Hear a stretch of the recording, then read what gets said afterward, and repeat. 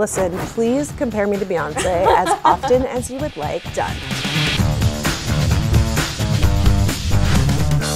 Hey, I'm Lorraine. And I'm Langston. And this is Earth's Mightiest Show, where we are going to be talking about all of the stuff in the Marvel Universe that you are hardcore fanning about. Heck yeah, we are. And this week, it's Spider-Man. Yeah, there's some huge anniversaries happening for Mr. Spider-Man. One of the biggest is Amazing Spider-Man issue number 800 coming this Wednesday. Heck yeah, it is. I'm super stoked. One, because 800 is the most issues of an ongoing series. I mean, there have been some jocks in there. Ongoing series, but you get it. That's it's a lot of issues. It's a lot. And I mean, he was introduced all the way back in Amazing Fantasy number 15 in 1962. So this is like, this is long-term anniversary. This is really cool. I mean, he got his first ongoing series in 1963 in Amazing Spider-Man. That's 55 flippin' years.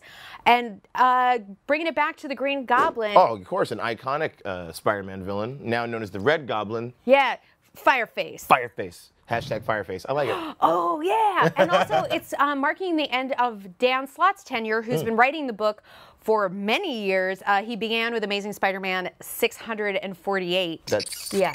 Almost a little over 150 issues, which is a lot. I wasn't going to figure that out in my head You're all. Issue number 800 also has art by Stuart Immonen, and he's joined by a number of artists that have made the last 10 years so amazing. So you're definitely going to want to pick that up. That's on shelves this Wednesday. And since we're here in the House of Ideas, we thought we'd go run over to Spider-Man executive editor Nick Lowe. He's here to give us a sneak peek at what's to come. Amazing Spider-Man 800 is almost here. I just got my copies in the office. Check it out. We got some variant covers here. Steve Ditko. We got Umberto Ramos connecting. Oh, I don't want to show you that. That is secret. Don't rewind and look at that. And then a blank one that you could take to a convention and get it drawn on there. But there are 3 important things to know about this comic. Thing number 1, it is 80 pages of just one story. That's crazy. Dan Slott wrote it all. Thing number 2, 5 of the best artists in Marvel history drew it.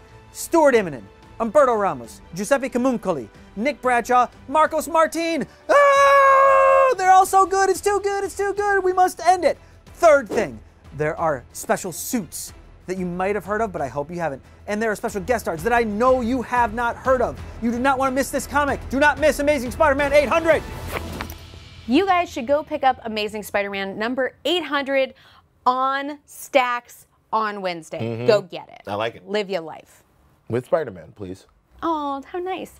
But our cup runneth over with Spider-Man occasions. May 2018 is also the 40th anniversary of a different Spider-Man. Oh, that's true. Yeah. We are also talking about none other than Toei's Spider-Man, who came to live-action Japanese television in 1978. And if you haven't seen the show yet, oh boy, it is a spectacular mix of Sentai, cinematic magic, and 1970s action. That means giant robots, kaiju-like monsters, and amazing 70s-ness. If you like the 70s, you're in the right place. And clips of the show have been hard to come by, but we got the hookup, right? So we are going to unlock the Marvel Vault for you right now. Take a look.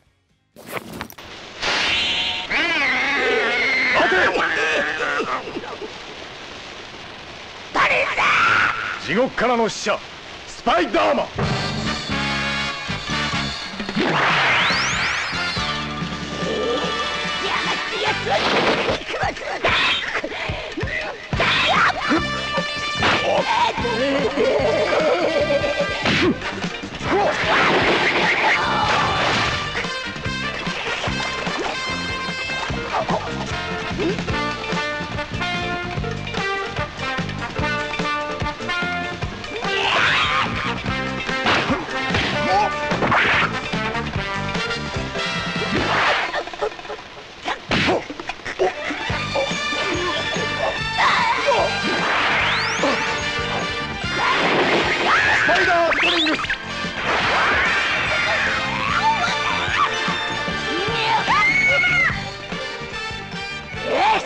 あの子人質にしてやる。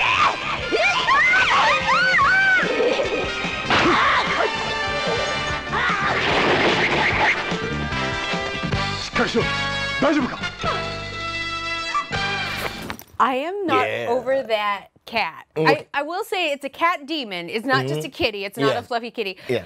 But, oh boy. Oh, listen, there's so much happening in that. I mean, I'm just going to enter all rooms just, hey! I want to, every morning when I wake up, I want to open my closet. I want clothes to fly forward. Yeah, just at my face. Also, and then, I mean, it's efficiency. The Japanese Spider-Man, I mean, it's much easier than, like, you know, getting dressed in an alley. Why do we do anything else other than watch that? well, if you like that, you're in luck, because we're going to be releasing more clips of the 1970 Spider-Man show from Toei as bonus episodes of Earth's Mightiest show. And you can check those out on our Facebook page, marvel.com, and across all of our social media channels. But not now, because first we're going to be talking to author and accidental activist Francesca Ramsey. Check it out.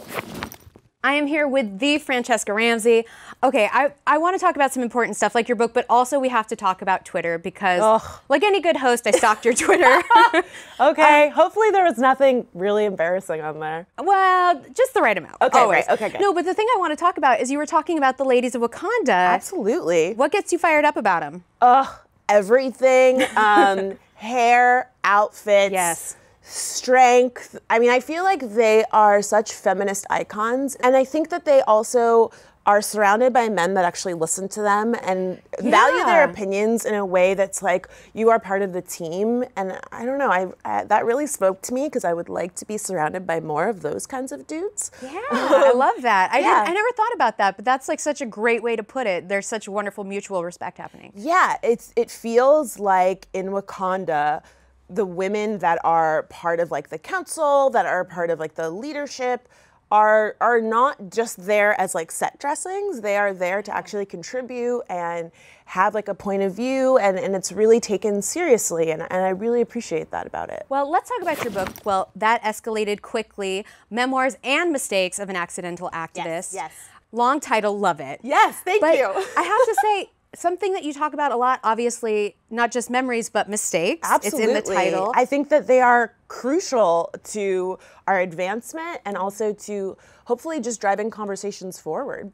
So what made you ready to, as you would put it, or have put it in the book, sort of the Beyonce perfection exterior, like to pull it away and show people a little bit more? Listen, please compare me to Beyonce as often as you would like. Done. I just felt that I often get in situations with my audience where people will say like, oh, I really look up to you, I wish I was like you, which is of course very flattering, but sometimes it makes me a little sad because I think people are putting these like unnecessarily or unrealistic high expectations on themselves, whether it be their career or how smart they are or their relationship or what they look like or whatever else. And for me, I felt like, well, maybe if people understood a little bit more about my journey, they would feel less inclined to compare themselves to me and say, oh goodness, I got this thing wrong, or I screwed up, or I didn't know this thing, and now I'm feeling bad about it. I would think that if more of us were upfront about the fact that we didn't always know things, that we've made mistakes, that can really inspire and encourage other people. I love that. Well, you actually kind of like perfectly segued to my next question, which is, you talk about that you didn't know everything. Absolutely. Which I found personally just reading the book, you know, was really inspiring. And is there something that you say to young people, or if people want advice about how they can know more about social issues and just get into learning more, what would be your advice? Absolutely. I mean, I shouted out some other books that were really influential for me. The New Jim Crow, The People's History of the United States is a really great book to start with. Redefining Realness by Janet Mock, who's really wonderful. Well, I'm going to chime in and say also read this book. Yes, please read this book. Now read this book. I loved it. I know you guys are going to love it. So go pick it up in stores, wherever you're brick and mortar or online. And there's an audiobook, and I'm doing the voice. What? I don't do that in it, but this is like a little sample of what you can hear soon. Some of the audio offerings. Well, there you go. You guys go pick it up. Thank you so much for talking with us. Oh, thank you for having me. I love the thing that she said about the Dora Milaje having really respectful communication with the men of Wakanda. I thought that was so insightful.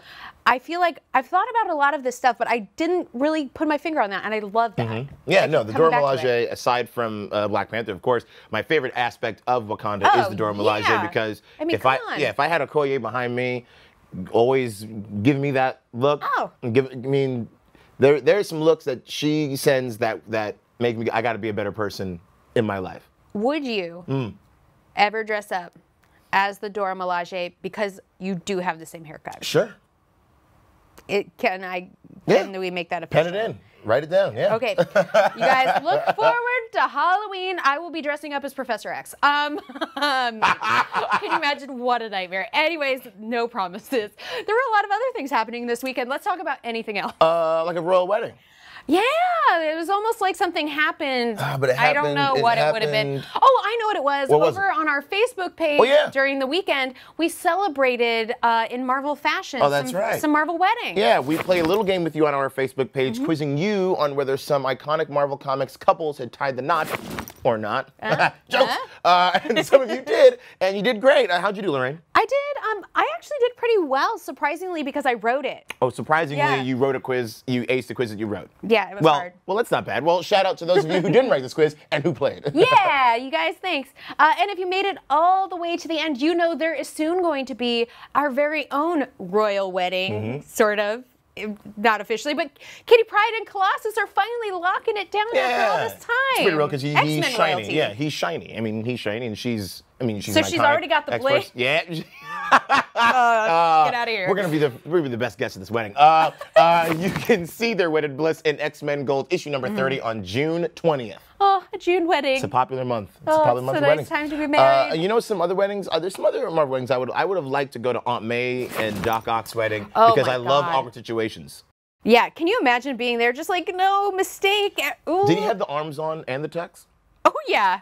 Nice. Yeah, of course. You're not going to take your arms off for your wedding. Also, speaking of awkward weddings, She-Hulk and the Mole Man. Look it up. How do you like, she has to talk to him like, honestly, looking at the floor. On some level, I feel bad for the Mole Man because all he wants to do is pull a woman into his underworld and marry her. He's just like looking for commitment so hard in all of the wrong places. Don't kidnap her. I love the 70s. That's all I'm saying. Well, anyways, you guys, tell us what you thought of the show and our incredible guest, Francesca Ramsey, on social media with a hashtag Earth's Mightiest Show. See you next time. I'm Lorraine. And I'm Langston. And this is Marvel. Your universe. Thanks for watching Earth's Mightiest Show. If you like this, and subscribe to the Marvel channel. Or click that box over there to watch our last episode. Who in the Marvel universe would you marry? I would marry Mary Jane. Oh, I would marry her too. Right? Although she is hard to lock down.